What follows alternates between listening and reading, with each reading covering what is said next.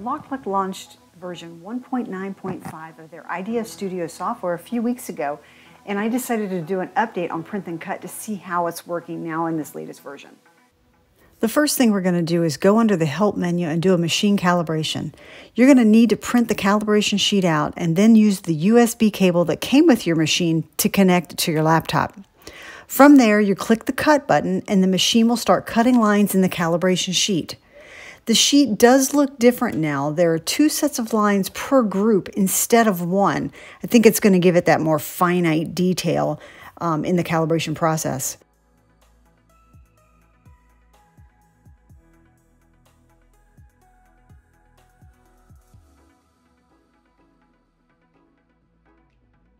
And then once the calibration is complete, you're going to note the numbers where the lines cut perfectly. Then you're going to enter those numbers into the software and simply click Calibrate.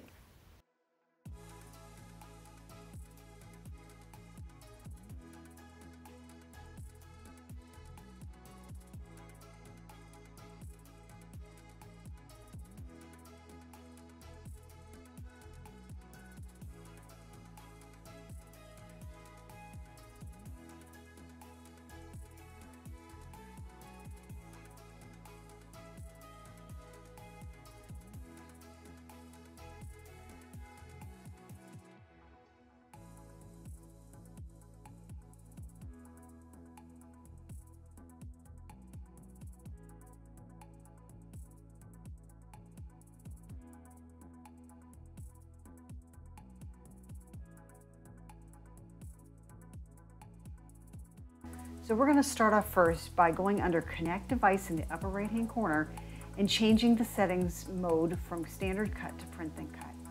I've already got my LOKLiK Crafter Machine Bluetooth connected here, so I'm just going to cancel this panel for the moment. By changing that setting to Print and Cut, I see now the registration marks on my canvas, so I know the space I have to work with when I load my images in. So I'm going to go up here on the menu across the top and click on Import. Find my logo for Family Unit, and I'm going to import that into the canvas, and it comes up with this white border around the background, and that's okay for right now. I'm going to fix that and remove that from the screen, but to get going, we're going to click on Extract Contours, and with the Magic Wand tool selected, I'm just going to click in that white space and all the white went away.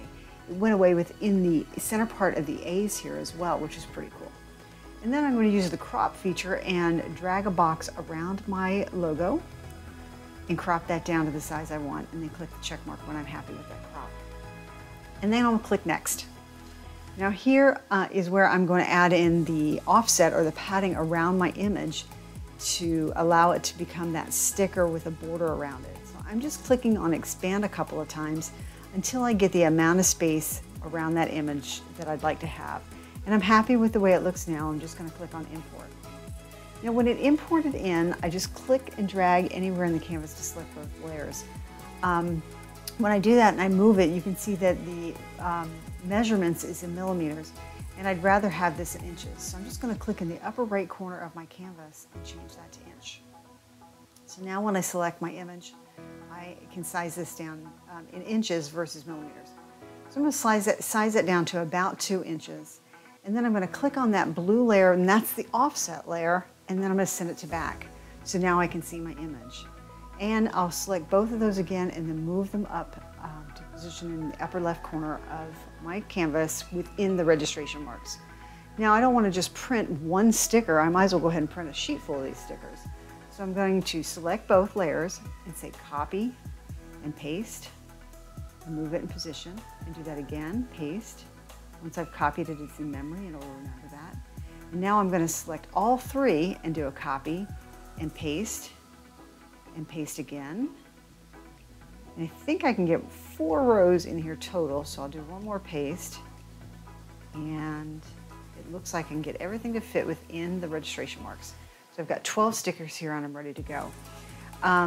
The first thing I need to do is if I go up to print, it tells me there are no layers selected. So I'm going to confirm that. Under layers in the upper right corner, I can select all of the images, but not the offset layers. I'm just going to select all 12 of my images and leave the offsets alone. We only want the offsets for cutting. All right, now that I have all 12 selected, I can go back under print and I can send this over to the printer. Now that I have my stickers printed, I can go ahead and cancel out or close this window down for the print preview. All right, the next thing I want to do is go back under Connect Device and select the folder that contains all of the offset shapes. All right, and then I'm going to use the brand LOKLiK. This is not the brand of sticker paper I'm using, but I found that this one works for me. And the material I'm going to choose is sublimation paper. I'm going to leave the parameters as default as they are and then simply click on Cut. And then I'm going to click on Start, go back over to the LOKLiK and see how it works.